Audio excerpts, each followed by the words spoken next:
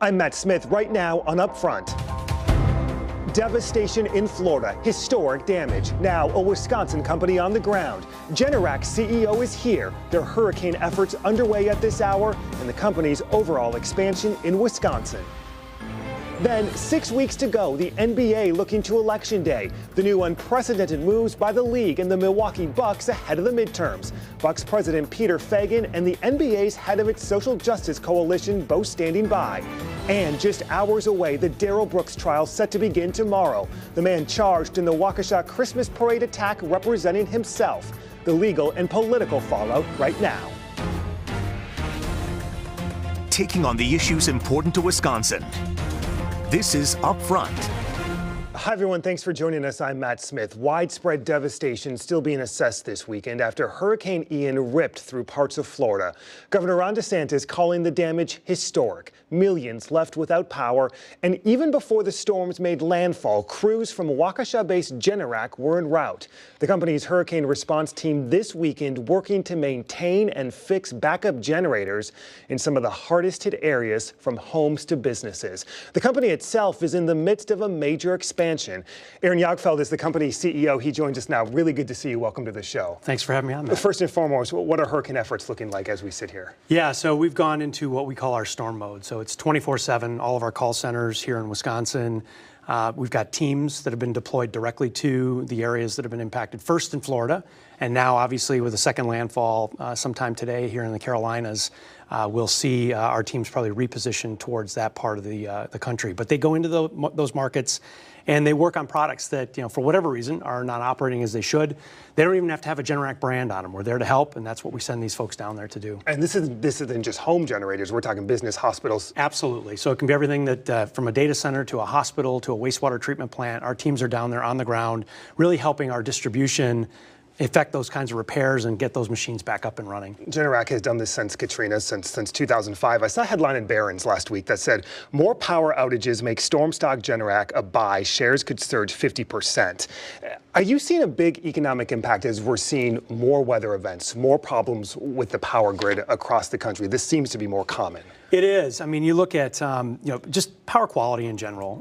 You can look at this. There's a lot of statistics out there, but over the last several decades, we've struggled with more power outages as Americans and in the U.S. And there's a lot of reasons for that. So first of all, you've just got, the severity of weather is greater. Climate change, some of the things that are going on there are creating warmer, warm spells and colder, cold spells, creating more hurricanes that are more intense and more rapid intensification of these weather systems. You've got events like the winter freeze that happened down in Texas last February. These are anomalies that used to happen every maybe 100 years, and they now seem to be happening more frequently. That puts a lot of stress on the infrastructure that delivers the power. So that's one part of it. The second part of it is that the grid itself is transforming. We're trying to decarbonize, which we need to do, right? So moving to more renewables, large utility scale wind farms and solar farms, and that's great. The challenge, of course, is that that type of power is intermittent. It's variable. And so when you have a variable source like that, you have to have some way to create a continuous source of power, even when the wind's not blowing and the sun's not shining. And so I think grid operators and utilities are struggling with that transition. And as they struggle, you're seeing some of this manifest in power quality issues. And that's why our products have been in such high demand. You're a staple here in Wisconsin. You have plants in South Carolina. You're expanding here in the state again. How is that expansion going? It's going well. So we did open a new plant down in South Carolina, right on the border of Georgia and South Carolina, in Trenton, South Carolina. And we've got about 500 employees down there. It's a great plant. It really was to help us expand. Most of our base of operations is here in Wisconsin. We're Wisconsin, born and raised company. I'm a Wisconsin born and raised person. So, our company's been around over 60 years here outside of Waukesha. And we have 5 manufacturing plants around southeastern and kind of east central Wisconsin. And we love it here. It's great, but we felt like we needed to expand kind of, beyond the Wisconsin borders to really have, a lot of our growing markets are down in the southeast, as you can imagine, where you do get hurricanes and some of these weather disturbances in particular.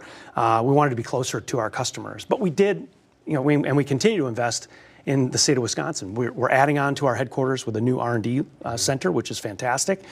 We bought a call center here just off of I-94. It was the old American Family Claims Center. We turned that into a customer contact center where we're taking right now, calls from people down in the Southeast and down in Florida about their products. So it's worked out really, really well. Let's talk about the economy. I'm assuming you're not immune to the labor shortage that we're seeing across the country. Here specifically in the state of Wisconsin, what is that picture like? How many jobs does the company have open as we sit here today? We've got a couple hundred openings today. Yeah. So, I mean, and it's been constant, right? Like it's over the last year and a half, 2 years, really the pandemic, I think, exposed some of the challenges with the labor market, right? So you've got just it accelerated some retirements, of course, people who just chose to take an early retirement and not deal with the pandemic, put themselves in harm's way in particular.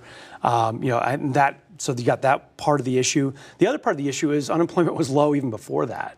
And so we've really been struggling with that. It's been difficult to find people, not only in Wisconsin, but just globally for us as well. The employment market's been tight. Is that your biggest hindrance towards growth? I'm worried about it being a problem for us in the long term. And it's not just our employees, but it's our distributions employees. So our products are installed by electricians, right? So these tradespeople, this is also an area where unemployment is a challenge, right? So finding people that go into the trades and want to be plumbers, electricians, HVAC technicians, this is an area that's really critical for the installation of products like ours. So, when we think about not only our own operations and the effect that it could be a challenge to growth with not being able to get the right employees for us here in Wisconsin, but also across the nation with our distribution. So we're worried about that. We're working on different things to try and combat that, but it's not an easy solution. Coming out of the pandemic, we're now dealing with record high inflation. At this point, is that being passed along to the consumer? And have you seen any leveling of inflation as we sit here today? Yeah, inflation's been tough. I mean, we've all been dealing with that in our our grocery bills and our energy bills and our gas bills. And we've been dealing with it as a company. So all of the input costs that go into the product, the labor that we just talked about has gone up, the raw materials, we use a lot of steel, we use a lot of copper, we use a lot of aluminum. All of those elements have gone up quite a bit. Our own energy costs, everything to produce the products keeps going up. It's gone up a lot year over year. I think what we're seeing today when we look at the more near term is it feels like it's leveled out. It doesn't feel like it's rising quite as quickly. Still high, though. Still high, relatively speaking, to where it was a year or two ago. Now, we've had to pass that along, to your point, with price increases to our customers.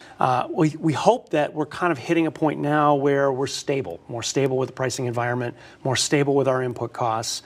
But time will tell. I think inflation is one of those things that it's always easier to see it when you look backwards. It's a lot harder to see it when you look forward. Aaron Jagdfeld, President and CEO of Generac, thank you so much for your time. Thanks, Matt. Coming up, the NBA and Milwaukee Bucks just 6 weeks until Election Day. The team and the league's push for greater voter involvement and the new moves they're making. Next.